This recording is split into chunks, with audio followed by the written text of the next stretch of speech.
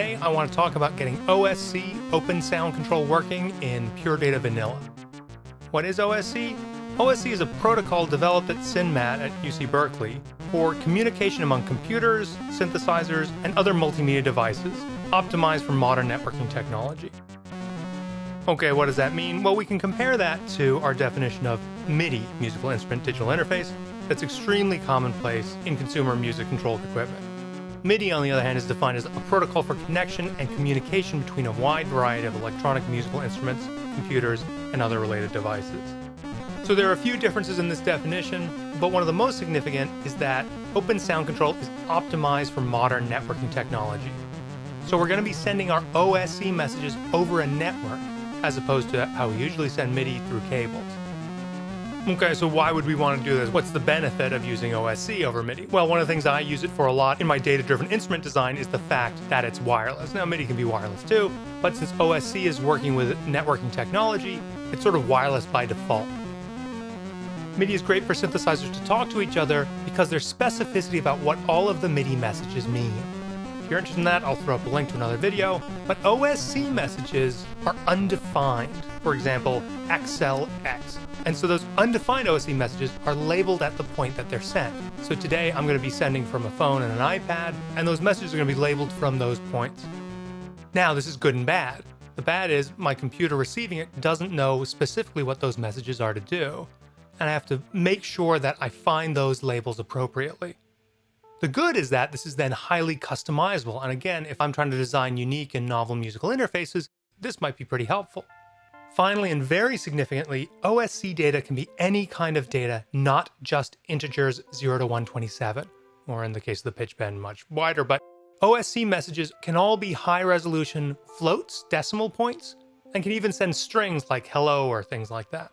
Again, for our data-driven instruments, these high-resolution floating decimals can be really useful in getting us some musical control. So let me get started here in Pure Data, and I'll be jumping back and forth between my desk here and my screen. Okay, the main thing we're going to want here is net receive, I before you accept after C, -U, -B.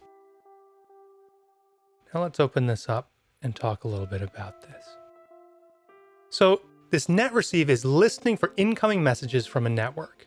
Okay, so we know that OSC is sending over a network. What we care about for this U and B is a U flag for UDP and a B flag for binary. Not to get too into it, but when we're working in Pure Data, these are the two flags that we want to add to make sure that we're ready to look at OSC data as OSC data. We're going to need one of these listens here. What that number that comes after the listen is that's the port that we're listening on. You can choose any number you want, but we just need to make sure that we're sending from our phone and iPad and listening at the same place. So the number I usually go for is 8000. So this is a message, command 2, listen 8000. Bink. Okay. Now, you can send OSC messages any number of ways, as long as you have a device that has a network connection. So for my iPad and my iPhone, I have a software called Touch OSC. Once again, I'm not sponsored by anyone. I think this software is $10. It served me pretty well.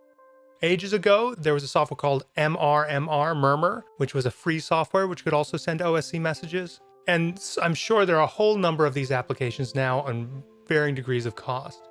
Additionally, if you have an instrument that has OSC built in, then that would work too, as long as we get this incoming port of 8000 agreed upon between the different devices.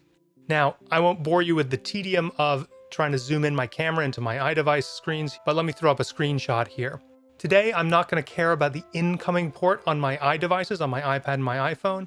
I'm just going to be sending data from there into PD. If at a later point you want to send data back, then you're going to have to worry about that outgoing port too. One thing that's significantly important here is this IP address of what we're sending to. I don't think there would be any harm in me sharing my local network IP address, but since I'm not an internet security person, I'm just going to blur that out for the sake of this video. But it's important that that IP address matches the IP address of your computer on the network.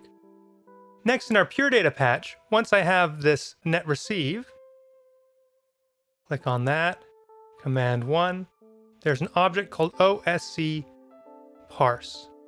And all this object does is make that OSC data readable. So let's check this out. And what I'm going to do is I'm going to just put a print here, hit enter. I'm going to bring over my PD window here, and then I'm going to start listening. Okay. Open up OSC on my iPhone. All right. So now we can see all this OSC data coming in. Now I've got sliders on my phone here. Whoops. I can do different things, and that's just a whole bunch of stuff. So let's go to this listen. The way we stop it is we can do listen 0. Bink. Okay, so now we've stopped it. Duplicate. Let's just be able to flick on and off. Now let's just to confirm, if we did listen on 9,000, bink. Click on that just to make sure. Nothing. Okay. Back to 8,000, where we're listening. Oops, I need to click on it. Bink. There it goes, okay? So we're only listening to 8,000. 8,001. Bink. Not moving. 8,000. Bink. It's going.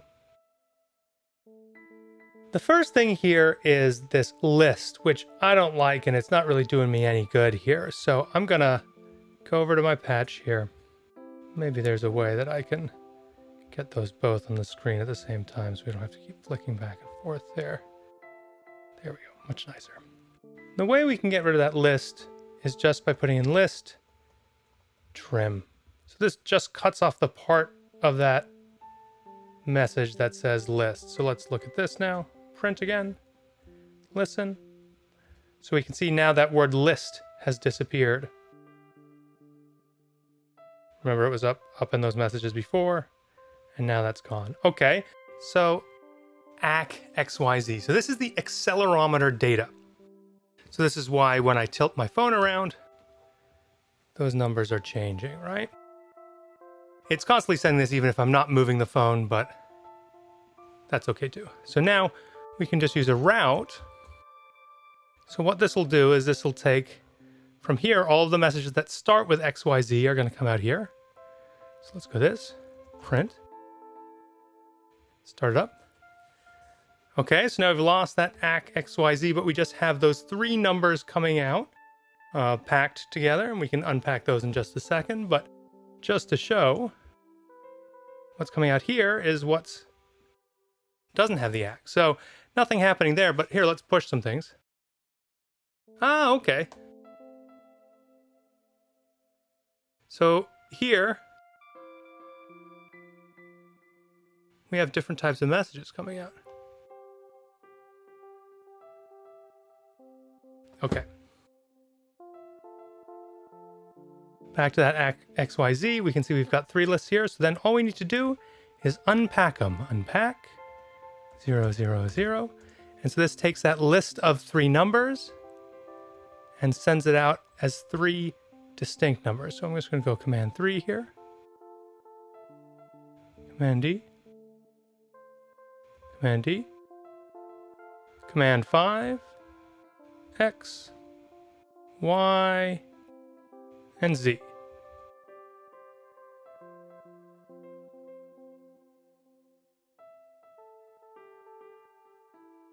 Now we can see those numbers changing. That's our accelerometer X, Y, and Z. Okay, well, I'll crack up my iPad for the rest of this because it'll be easier to see things.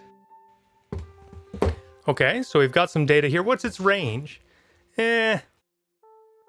We can see these numbers going negative.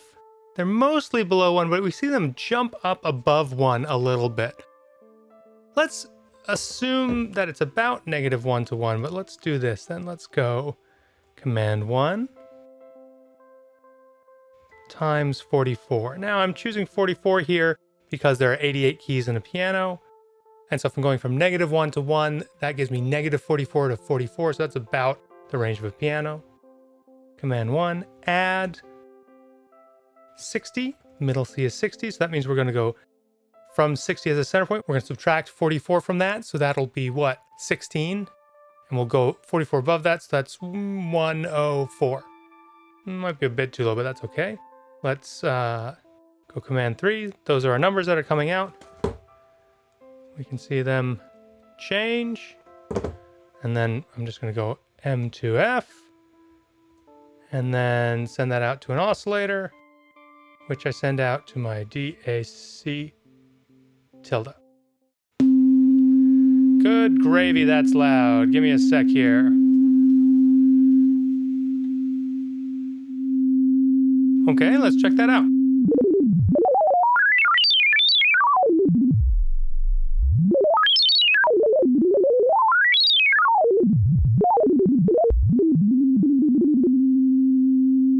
Okay, that's not bad. Let's, this is again -1 to 1, so let's take it.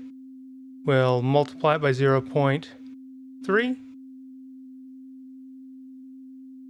Add 0.3.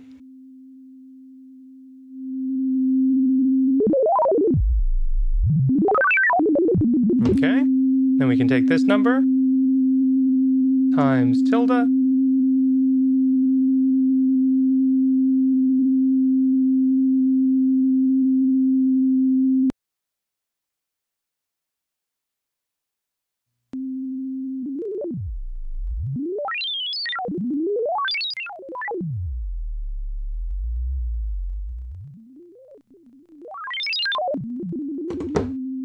Might get it too quiet there. We can go 5.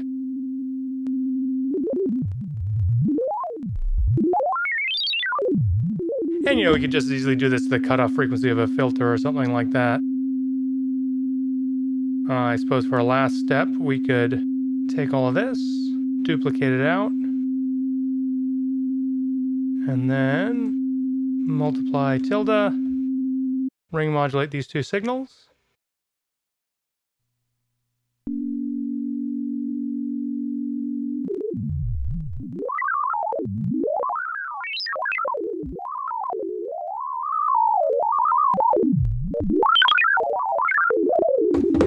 Okay, that's kind of neat. We could throw in a phasor.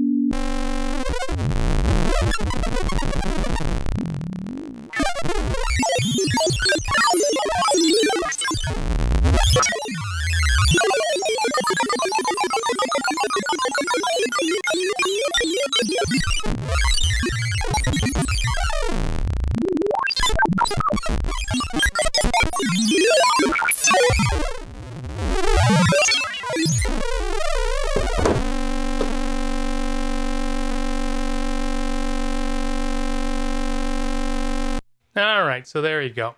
A simple implementation of OSC in pure data. Just to simplify, here are our important points. First, we receive internet information with this netreceive, -U, -B, to make it the correct protocol for OSC.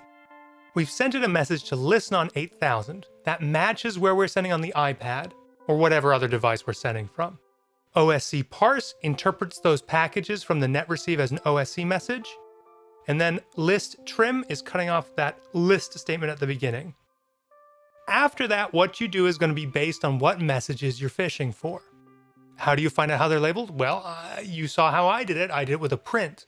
And then based off of what that print, I was able to use routes and unpacks to get to the data that I wanted.